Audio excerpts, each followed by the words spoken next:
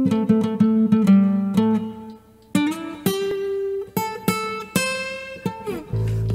and the green will life. Grow it in your garden, harvest on the hills, or take it with your knife. Raising our children right.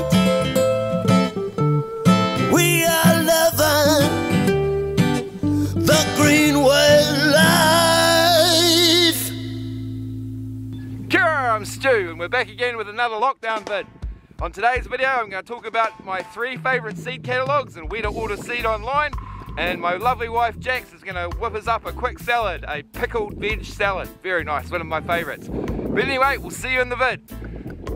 Okay, first I'd like to point out that we try and save as much of our own seed as we can.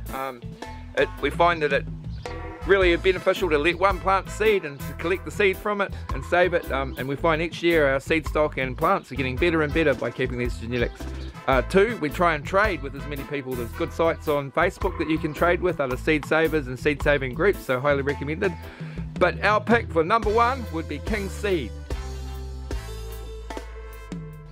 The thing I like about King's is they've got a really good organic section. I've been using their seed for many years and found them very reputable and reliable. Number 2 choice would be Koringa Institute. I find them fantastic. They've got a whole range of heirloom varieties of stuff that you wouldn't find in shops anywhere else. Really good to deal with. So Koringa Institute is number 2. Number 3 is Egmont Seeds. Another reputable company with a really nice book catalogue that you can look through, and they've got heaps of good selections. So I'm going to leave a link to all of these below in the comments if anyone's interested. It's a really good time now over lockdown to have a look through and plan your garden ahead. Alright, we need some red mustard.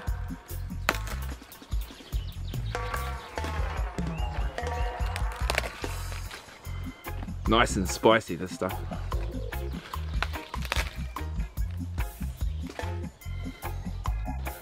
I think we'll add a shallot. These last year's shallots, they keep really well. Put one of them in. Right, we need some chilies. These are pretty funky. Look at these. Purple and red. Very hot too. Good, we'll have to put them in the basket. One of the better things you can put in is beetroot leaves. We grow these for the bulb and for the leaf. The beetroot leaf is really nice in salads. So we need a couple of those. And they always come away, so you have an endless supply of them, so good plant to grow.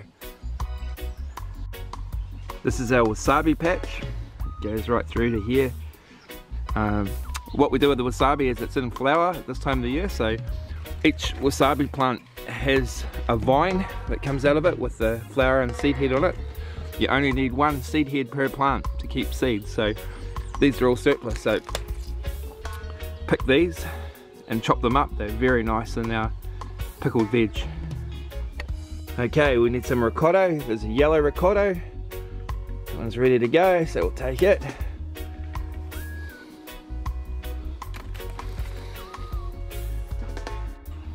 And one of the main ingredients that we absolutely love is mint. This is a very nice cultivar of mint, very sweet.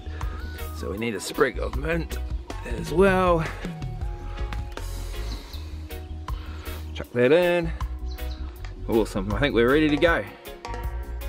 Okay, so we're going to make our pickled vegetables. I have got 150 mils of boiling water, and I'm going to add, you can add sugar, but I'm going to add honey. This is our honey off the farm, and I'm just going to dissolve it in the water.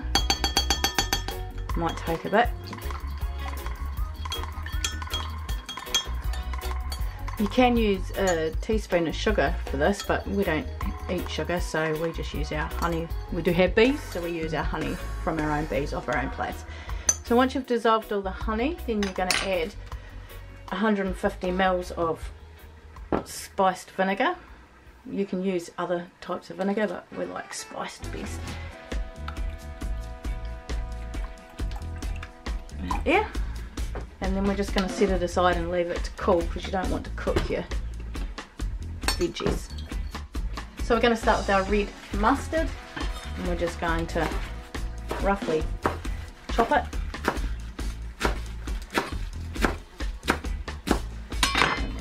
pull it apart a wee bit, and that goes in. And we've got our beetroot leaves, and same with those.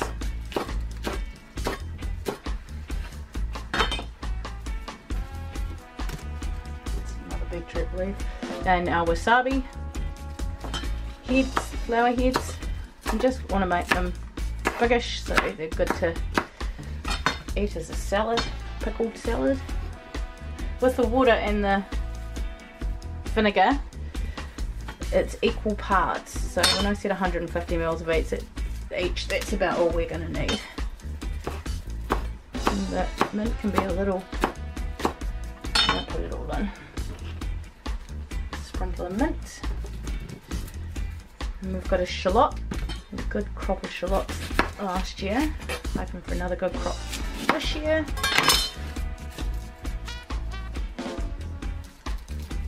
Just however much you think you might need, or just to your own taste. You can put whatever vegetables or whatever you like in it, really.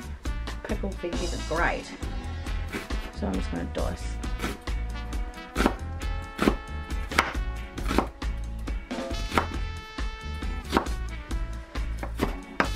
Again, a bit rough.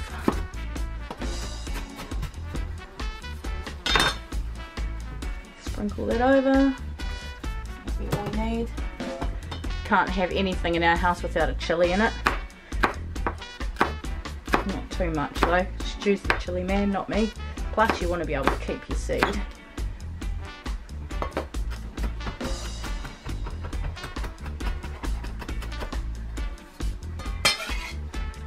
And because one chilli is never enough, we're going to go for a ricotta as well.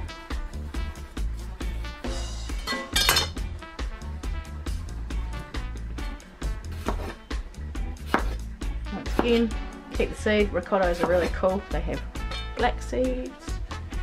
Pop you in there. This is probably one of my least favourite chilies. I've had a bad experience with a ricotta in the past.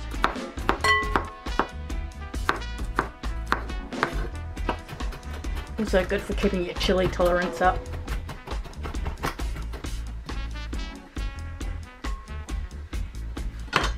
And then you can just season with a bit of pepper, a bit of salt.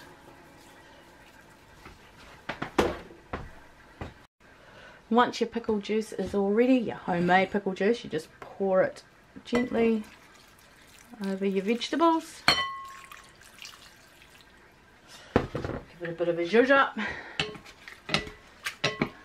Now this will be ready to eat in 1 hour, but if you leave it in your fridge, it can last up for 2 or 3 days, but it never lasts that long in our house.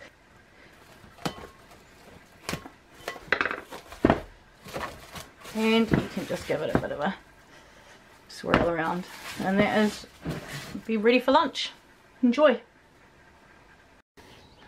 Okay, that will do it for this video. I hope everyone's safe and enjoying lockdown. I know it can be a bit tricky at times, but we're a team of 5 million and we're doing a fantastic job, Aotearoa. All the best and stay safe.